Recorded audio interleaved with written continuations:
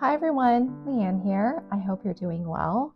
The first part of this video is I'm going to introduce my fountain pens and the fountain pen superlatives, like my smallest pen, my largest pen, the oldest pen that I have, and the youngest pen that I have, my first pen, and my most recent. And so I'm going to do that, and then I'm going to provide writing samples based on the pens that I picked for the superlatives, and I'm inking them up with these lovely inks that I got from Ayen Domingo, and I'll provide her Instagram handle. And then lastly, I'm going to provide ink swatches of these 7 inks later in the video. Like I said, they're all going to be time-stamped, but I just thought it would be nice to have everything in one video versus, separating them into 3. But let me know what you think.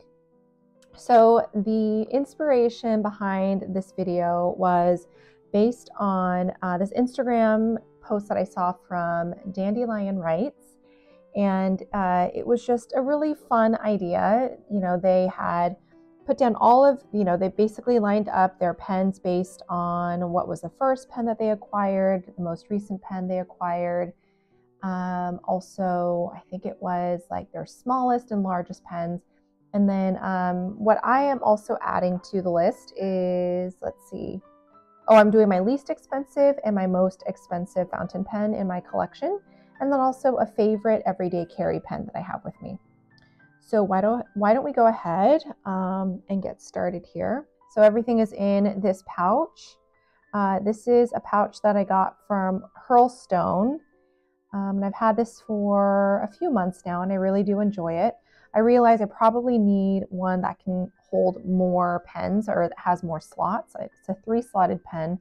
And then the other pens that have the clips, I just put them kind of in between, alternating between the slots.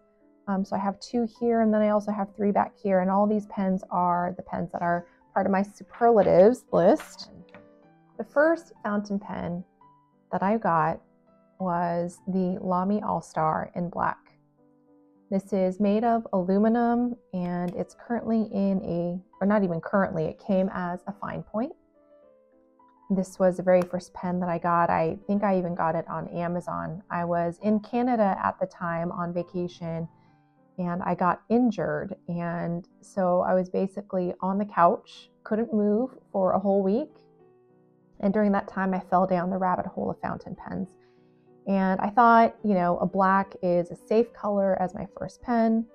I picked a fine point. You can't go wrong with a fine point, fine nibbed pen. So this is my first fountain pen. And I really do like it. I'm actually in the middle of getting rid of some of my other Lamy Safaris that I have. I'm going to probably get rid of most, if not all, of my Lamy Safaris. I'm going to keep this Lamy here, the All-Star. It feels good in my hand, and I like the weight of it. It's not significantly heavy. It's not heavy at all, but it has a little bit more, just weight to it than my ABS plastic Lamy Safaris. So I'm definitely going to keep this one, and partly because it was my first one as well. So that's my very first fountain pen. My most recent one is this pen. If any of you follow the virtual pen show on Instagram, you might have noticed this one. This is a fountain pen by Butterknife Creations, and Inks and Anchors was selling this pen. And she got me when she said, it's black and white, but if you look at it closely, the photos don't do it justice, and neither does this video, by the way. But if you look at it closely, there are specks of blue and purple in here as well, and it looks like abalone. So when she said abalone, she got me, because my holy grail pen, the pen that I am dreaming to get, is a Leonardo Momento Zero Grande in abalone. I can't afford that, or maybe it's I choose not to spend my precious money on that Momento Zero Grande, maybe not yet, or perhaps I'll save. And not only that, it's in very limited quantities, and so I don't even know if they're being sold anywhere right now. So I might have to just wait and try to find it on eBay. But anyway, so I thought this would be just the perfect pen to be my, I don't know, just to hold that spot for me as I wait for my Holy Grail pen. This is really pretty. It is, I believe it's in a broad nib. So that's my most recent pen. And I got this just last week. Or no, I got it earlier this week. My smallest pen is, now I don't know. Well, so the smallest pen that I have is a Kaweco Classic Sport. And it's, this is a white one. I also have an olive green and navy blue and a burgundy one as well. And this one is in the broad nib. So it is my smallest pen. When it's capped like this, I would even say that my Traveler's Company brass pen in the factory green model is smaller than the Kaweco Classic Sport. So I would say these are very much my two smallest fountain pens. But when you post the Traveler's Company pen, and when you post this pen as well, you'll find that the Kaweco Classic Sport is shorter by maybe a centimeter. So technically, this would be my smallest fountain pen when it's posted. And then when the pens are capped, then my Traveler's Company brass fountain pen, my brass pen would be the smallest by a centimeter. No, not by a centimeter. Maybe, I would say even 1/8 of an inch. So there. And then my largest fountain pen probably has to be this Butter Knife Creations pen. You might have seen my my last currently inked video. This is the Birmingham Pen Company's Model C, I believe.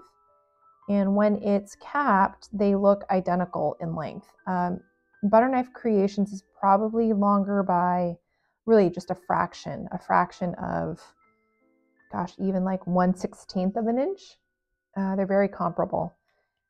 But then when you are to post the pen, you've got this, and this is huge. So actually when I write with this pen, I write with it unposted. This Butter Knife Creations pen, I don't even want to try to cap it. I mean, technically you can, but then it just becomes way too long. So then leaving it unposted, if I were to compare these two pens side by side, they're identical in length. However, if I am going to post the pens, then the Butter Knife Creations pen is definitely the longest. It's the largest that I have by about 1 inch, 3/4 of an inch. So these two would be my largest pens. Oh, I just want to see if this, no, it doesn't screw. It would have been pretty if it did. So this is probably my largest pen. A close second would be my Birmingham Pen Company in the Model C. Okay, my oldest pen, it would be one of my vintage ones, and it would be, what is this called? It's my Parker Lady Duofold ring top in the jade color. And I had this featured in my vintage pen collection. This is one of 4 vintage pens that I received as a gift from my neighbor Tina. And this happens to be my oldest pen, because I believe this pen was manufactured in the late 1920s, early 1930s, but I think definitely the late 1920s, during the roaring 20s of in US history. That's very, very pretty. So that's my oldest pen.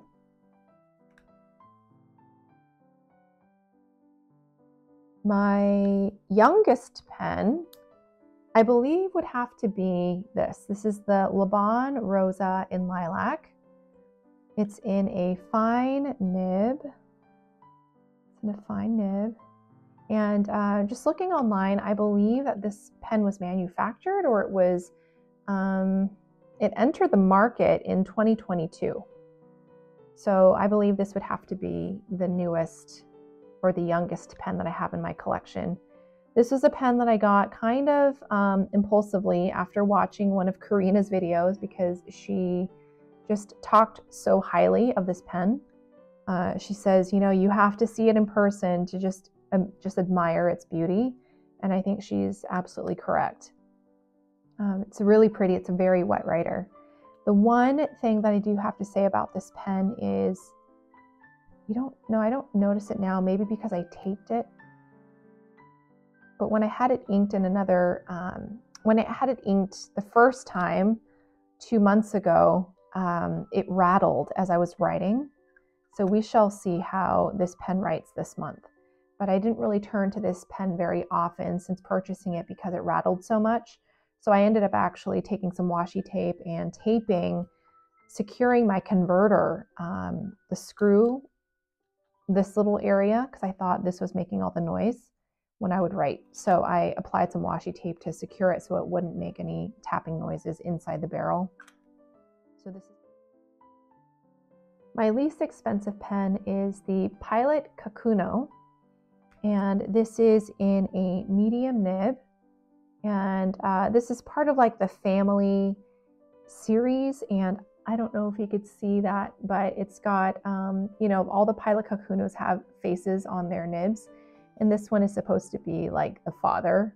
You can see the mustache and a tie. I think it's really cute, but I really liked the color of the body here. So that's why I got this pen. And this pen runs for around $11 to $12.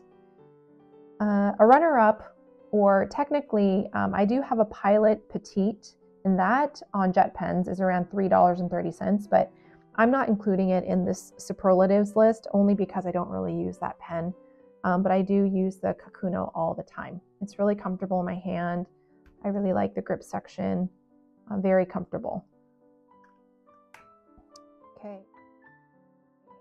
Now, my most expensive pen, it's a Sailor Pro Gear Slim Shikiori in a 21 karat gold nib. It's a bicolor nib. It's got silver and gold on here in a medium fine point. And this is Kirisame, which means in English, autumn drizzle. I looked online and it looks like it retails for $360.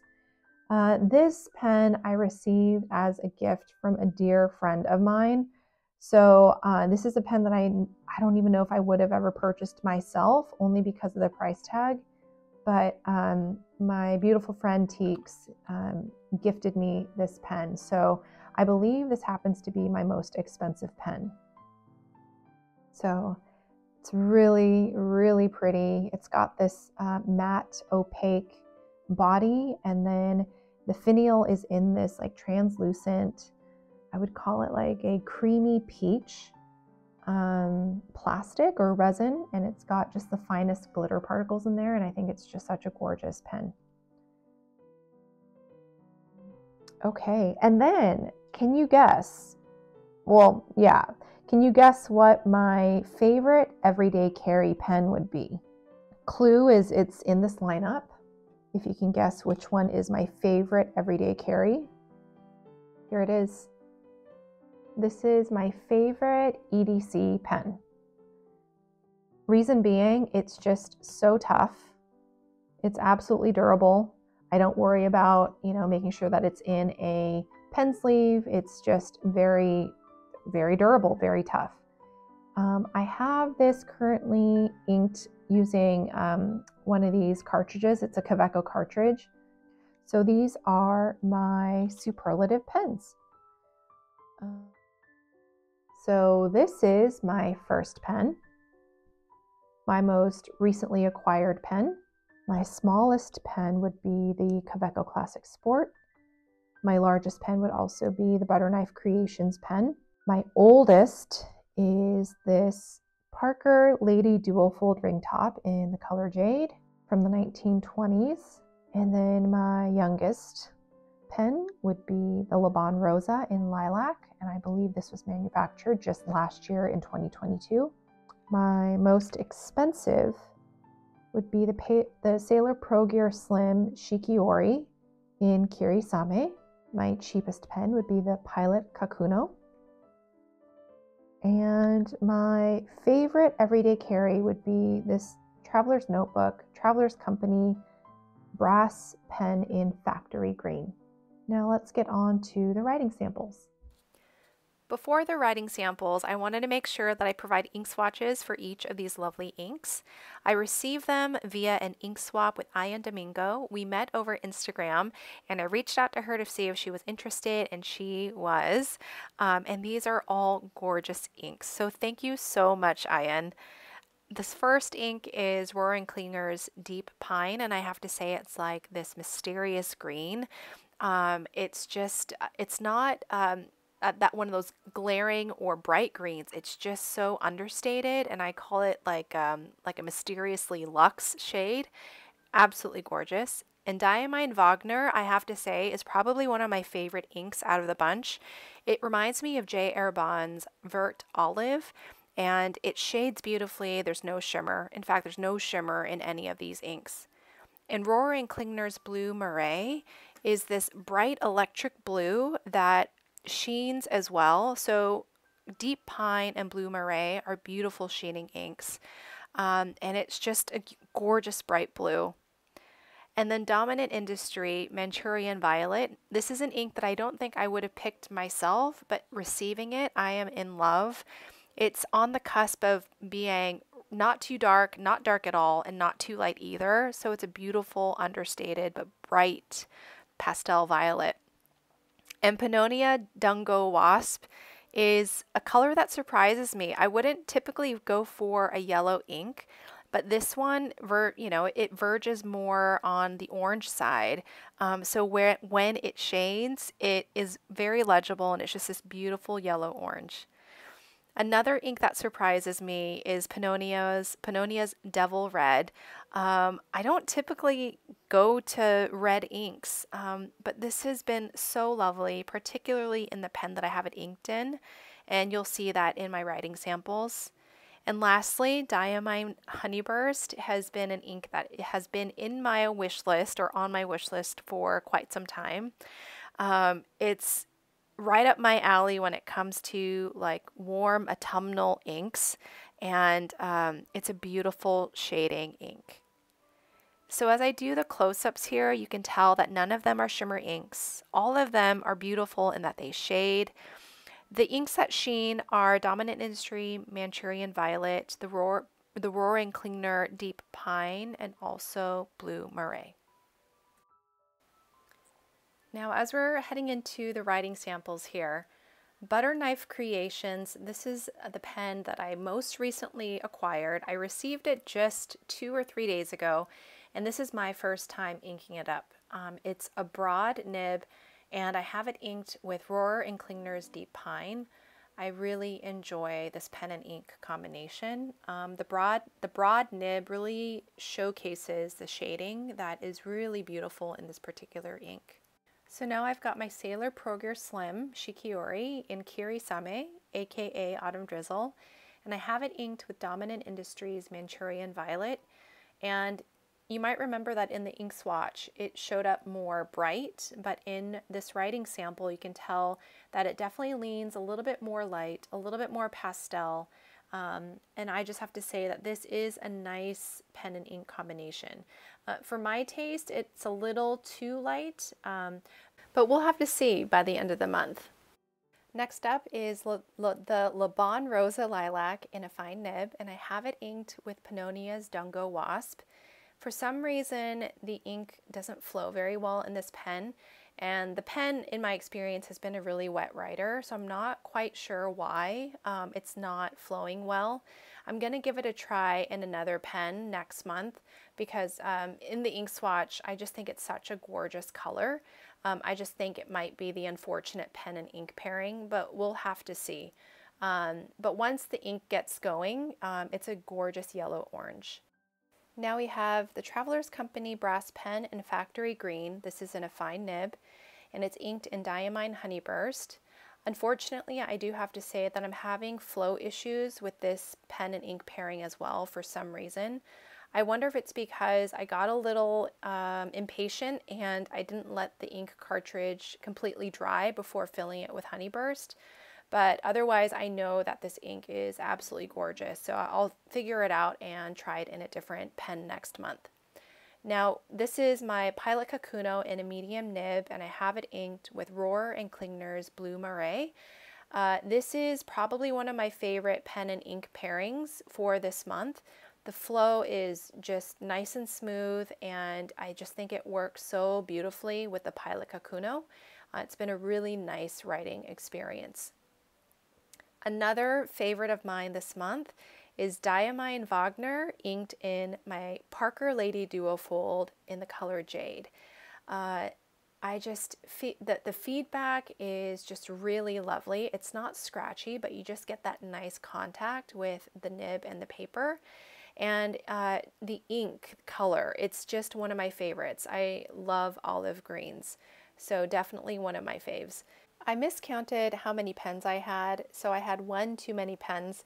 So I have the Lamy All-Star also inked in Manchurian Violet, and I don't know if you can tell on camera, but at least for me, what I've noticed is that the ink comes out a little bit more dark in the Lamy All-Star versus in the Sailor Pro Gear.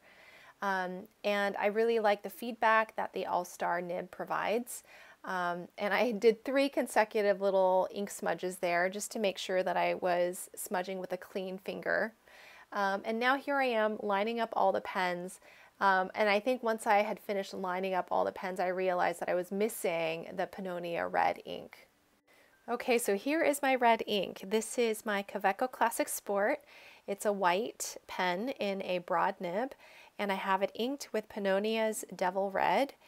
I typically don't go for red inks, but I think it just has to be the pen and ink pairing.